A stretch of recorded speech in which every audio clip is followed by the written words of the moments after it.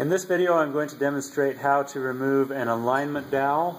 This would be an alignment dowel that's not solid, that's got a hole in it, out of a cylinder head or out of a block.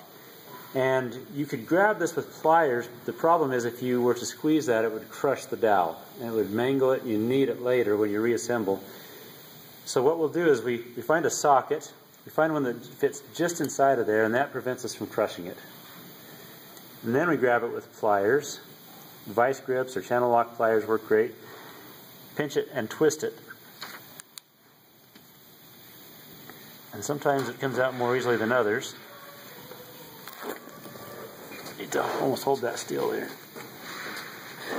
Something to be aware of is if I'm not careful as I'm twisting this back and forth, if my pliers grind into the cylinder head, I can ruin it. We don't want to scar the cylinder head.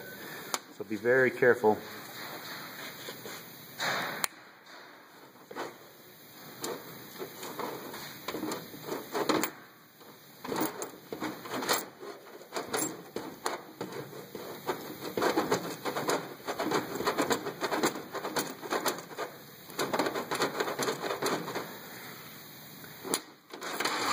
I have a flat blade screwdriver. Let's put a little bit of pressure on that. Okay. Again, I'm going to be very careful not to scratch the cylinder head.